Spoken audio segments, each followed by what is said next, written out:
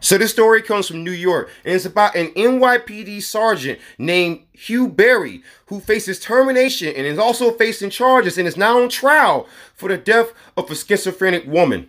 And this story is going to be crazy because you're going to see the lack of accountability, and you're going to see just how much police officers can actually get away with and how long it takes for someone to get justice. And so more than 5 years ago, in October of 2016, Deborah Danner was inside of her own apartment when Hugh Berry ignored all orders to stand down and did not show any aggression, just rushed into her apartment. And Deborah Danner, because she's over 60 years old, grabbed a baseball bat and she tried to defend herself because all she knows is that she has schizophrenia. She's an old woman. She lives in New York, and a man just entered into her apartment.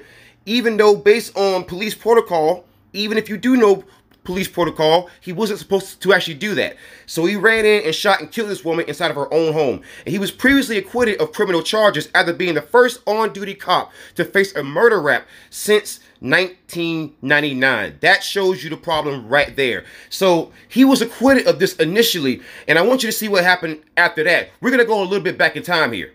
And so this article is from 2018 from the New York Post. A cop acquitted in Bronx woman shooting, now up for promotion. This is when Sergeant Hugh Berry became Sergeant Hugh Berry. This is when he got promoted. He got promoted after killing this woman. That's what happened here. So that shows you that now that he's facing a trial, that was the wrong decision. And that I want you to imagine what this woman's family was feeling as this man is getting promoted essentially for killing an old woman in her own home. And if you look further into that article for 2018, you will find that the president of the Sergeants Benevolent Association, who is Ed Mullins, said the NYPD commissioner should accept the court's decision and take Berry off of desk duty, even though he had just killed someone. And now he's facing a trial. My question is the Sergeants Benevolent Association, you know, the freaking police union there, are they going to come out and modify their position based on what we are now seeing? Because that was back in 2016, 2017, 2018. This was pre-George Floyd.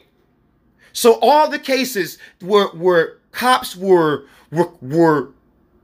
considered heroes, we should look back at that now. Because as you can see, we as a country made the wrong call, just like I've been saying all along.